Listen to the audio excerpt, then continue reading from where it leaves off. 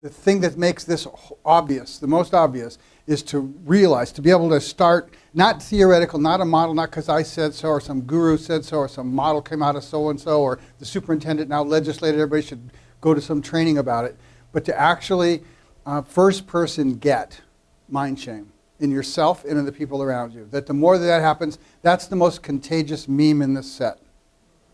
Yep. And that's something every one of you can do, because it's available to your nervous system as you go through your day, and it's available for you to observe in the interactions with everybody around you. By pointing that out, right, as more people are aware of that, there's a responsibility that comes with that to yourself and to others by just recognizing that.